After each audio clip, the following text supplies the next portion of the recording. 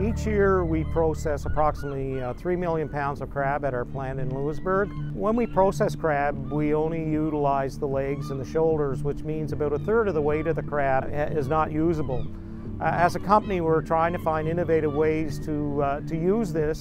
Through our relationship with Cape Breton University, we've been able to find some new use for a product that would normally go to a landfill site. One of my research projects involves the generation of biochars and bio-oils from renewable resources, and one of my industry partners is Louisbourg Seafoods. So biochar is basically charcoal.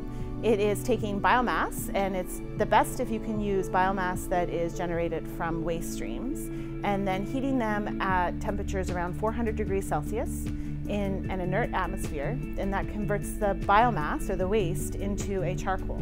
Biochars are used in a variety of different applications, including as a fertilizer in soils. That's sort of their typical use. But in our lab, we're exploring multiple different applications for biochars. So when we started our discussions with CBU, it was NSERC funding that allowed us to take that first step and to find a way to utilize this. Continued funding through NSERC has allowed us to progress to a point that far exceeded my expectations.